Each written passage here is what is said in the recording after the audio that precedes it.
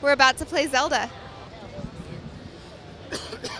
So what can you tell us about The Legend of Zelda Battle Quest? Well, this is one of the attractions in Nintendoland. This is one of our key games for Wii U, and Nintendoland, just like Wii Sports Resort did with the Wii Motion Plus, Nintendoland is going to show you how to use the new gamepad. Think of Nintendoland as a theme park. It's a Nintendo theme park with 12 different attractions. So one of the attractions we're looking at today is The Legend of Zelda Battle Quest. This shows an example of what we call asymmetric gameplay.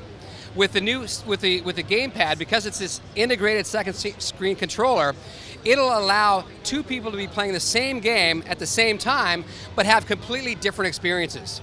So we'll try it out in The Legend of Zelda Battle Quest. For instance, in this game, the player with the gamepad will be shooting arrows. He'll be the archer.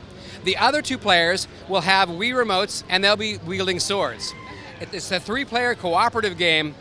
And there we go. Sorry, guys. Man down. But that is Legend of Zelda Battle Quest, one of the attractions in Nintendoland. This is another attraction from Nintendoland. This is called Takamuro's Ninja Castle. Now, this is a Nintendo property that may not be familiar to our folks in the US because it was just released in Japan as the mysterious Mirasame Castle, but it is one of Nintendo's properties, but it's a really fun game. It's one of the attractions of Nintendoland. Let me show you how it works. What we're going to do is we're going to throw ninja stars using the integrated second screen of the gamepad. So I'm going to point at the screen, I'm going to throw a couple ninja stars. There we go.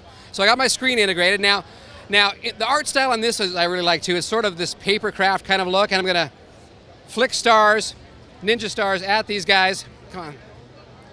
As we go through.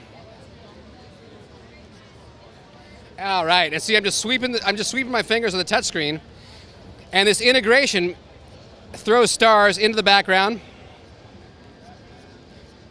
What we're showing this year, we're showing the hardware in both black and white here at E3. We haven't announced what the final colors will be, but it's pretty common for us to experiment with some different colors at E3 when we're first coming out. So we'll have to wait and see what the final colors are when it's released in the US. Great, thank you. Yeah.